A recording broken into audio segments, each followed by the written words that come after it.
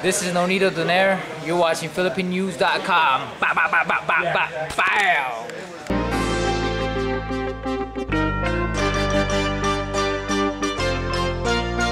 Okay.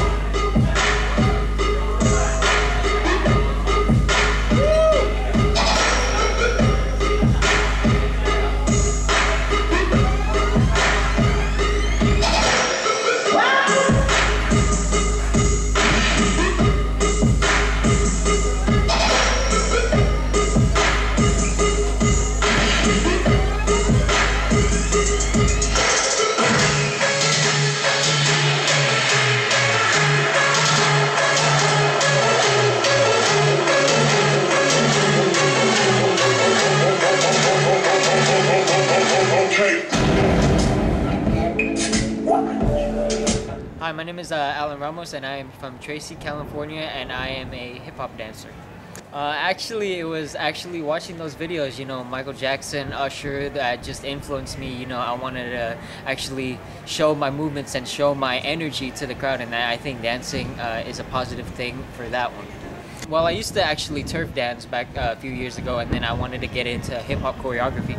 So mostly it's mostly all styles right now. It's a mix of turf dancing, hip-hop choreo, gliding, isolation. Well, honestly, it's just continuing my passion. You know, dancing is never gonna leave me. I feel like, you know, I've been doing this for 10 years, and I wanted to share, you know, to the world, you know, my talent, and also show that it's actually a positive thing.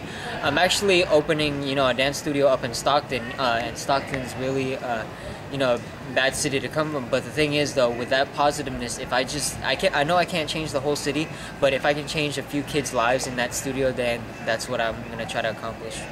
Well, first off, God, you know, giving me this talent. Shout out to Fan TV, Philippine News, truth behind the camera. But yeah, just there's so many people. Jeffrey, Avila, you know, my family, my mom and dad. But also, mostly, I believe the kids, like they, you know, they keep.